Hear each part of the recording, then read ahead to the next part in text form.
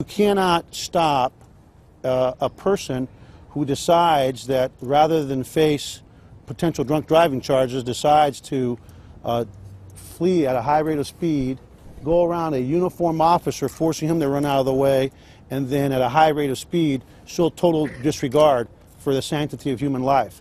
That's why we will be charging, direct filing 2 counts of capital murder on this individual. I see 2 bodies up in the air. I see one on the windshield and one on the grill of the car. And I just looked at him from that point on, and from that point on, he never stopped. And all he just kept hitting bodies. You could see him just flying like bowling ball pins.